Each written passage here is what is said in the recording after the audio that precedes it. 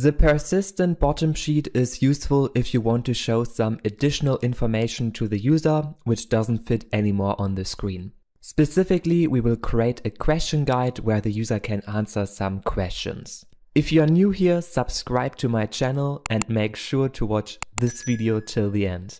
Let's create our bottom sheet by going to the build method to our scaffold, and here inside you have a property which is called bottom sheet, and here we want to create then a bottom sheet widget.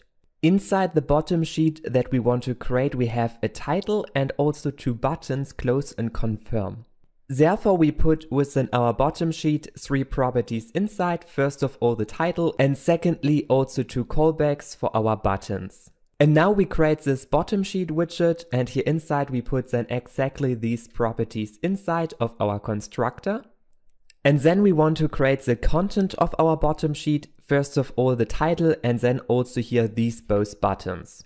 Therefore, we go to the build method, and here we create a column to display multiple widgets under each other. And secondly, we wrap some padding around so that we have later some space around our widgets. And now we want to create here our first widget, which is then a text widget. And here we put then this widget title inside, which is later our question.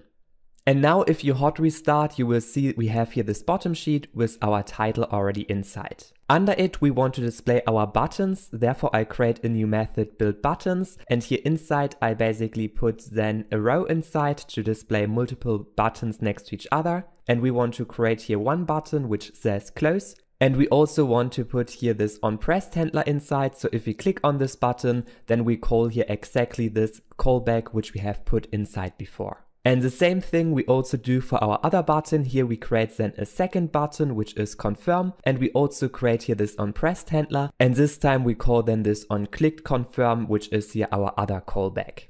And with this we have created here two buttons, and later if we click on them, then we can add the functionality within our main file.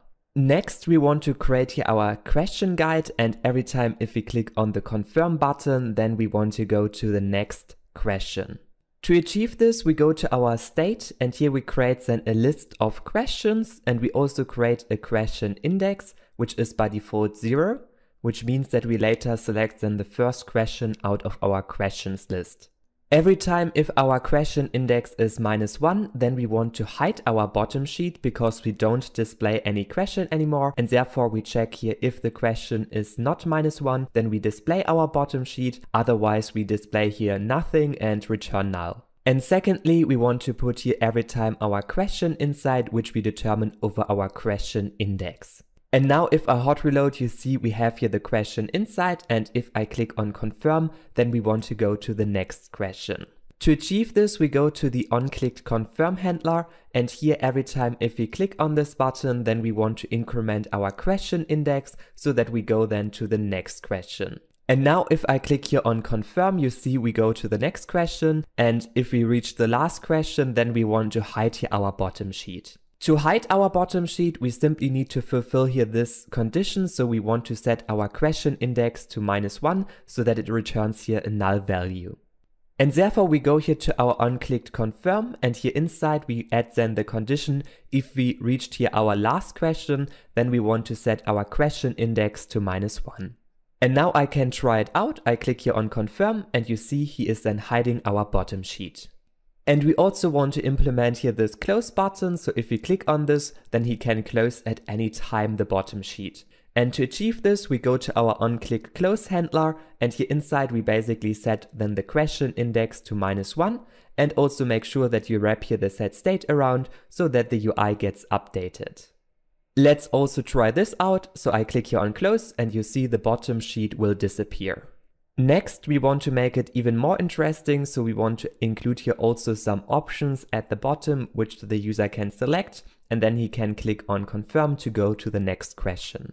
Therefore, we go to our state, and here we create then a list of list string, and here we basically have every time a list of options for all of our questions. And these options we want to include then within our bottom sheet. And here every time over our question index, we access then here the option of our question list. Let's also go to our bottom sheet widget. And here inside we want to include then our list of options also within our constructor. And now we want to build all of these options here under our question. To achieve this, we go to our build method, and here under our question, we want to display then our options. And therefore I create here a wrap widget with which you can display multiple widgets next to each other. And here we want to create then for all of our options a widget, and therefore I map over them, and for each of them we create then a ship. And now we want to create this build ship method to actually create one option. Therefore, let's create here this build ship method, and here inside we basically determine first of all if our ship is selected or not. And we do this because we want to show here every time the selected option, and we can also change then the option, and this should be always displayed here differently with a different background color, and like you can see the foreground color is also white instead of black. And therefore I have also created within the state a selected option field where we always store the current selected option inside.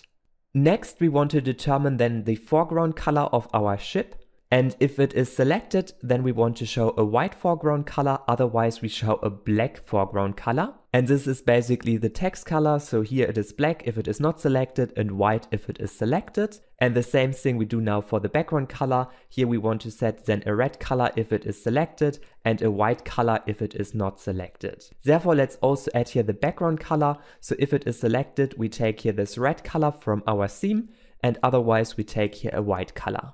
And now let's also build here our ship, and therefore I basically create here a text, and inside of the text we put then our option text inside. And we also want to put within our text style then the foreground color inside, and you can also set here a background color for your ship. And now if you hot reload, you see we have here all of our options inside, which are displayed as ships. If you tap on another ship, you also want to select this other ship, and therefore we want to wrap here a gesture detector around, and every time if we tap then on our ship, then we want to put our current option to the selected option in our state. And now if you click here on another ship, you also see that the selection changes. And if you want to enhance the style a bit, then you can also include here the stadium border, and here inside you can then set a border around your button, which I set then to this red color, and now you see that all of our buttons have here this border around. And here inside you can then set a border around your button, which I set then to this red color, and now you see that all of our buttons have here this border around. And with this you have here this bottom sheet where you always can select an option, and then you can click on confirm to go to the next question. If you then reached the end, you can click on confirm and your bottom sheet will disappear. And we also want to include here again a button so that if we click on it, then we show our bottom sheet again. To achieve this, we go to our main file. And here within our scaffold body property, we want to include then an elevated button. And here we put then some icon and a label open sheet inside. And if we click on this button, then we want to actually set our question index to 0. And this will make sure that our bottom sheet is then again displayed. So let's try it out. I click here on open sheet and you see the bottom sheet is again opened. And if I click again close, then it is closed. And by the way, if you want to get here this whole source code of this application, then you can get it with the first link in the description, and with the second link you can get access to my Flutter courses where I teach you how you can become a better and more efficient developer. Hello everyone, thank you so much for watching this video. Please make sure to give it a thumbs up and subscribe to my channel here to get the latest news about Flutter, and see you soon. Bye!